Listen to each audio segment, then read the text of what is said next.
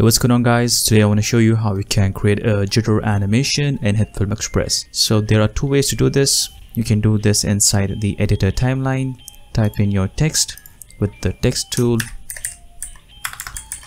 and then you can align this in the center. Then in the effects you can search for Heat Distortion effect and apply it on your text. Expand the Heat Distortion, set the diffusion bias to 0 and diffusion strength to 0. Reduce the scale and the distortion amount as well, and then you can just play around with these settings till you get the desired look. The other method is creating a new composite shot, and let's make this 10 seconds long and click on OK. Create a new text layer, type in your text,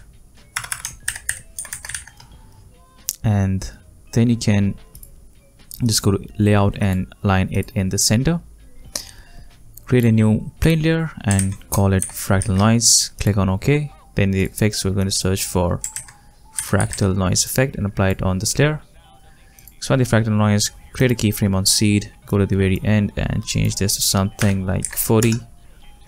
Then in the transform you have the scale. I'm going to scale it down to 20 pixels. So to have this kind of animation.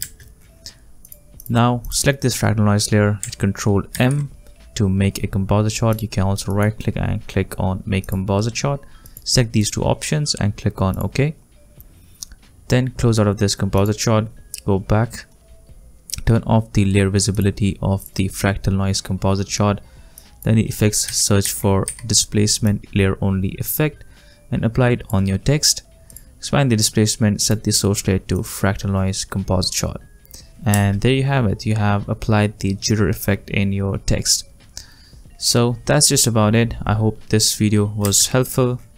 If it was, do leave a like and also subscribe to this channel. Thank you so much for watching, and I'll see you guys in the next one.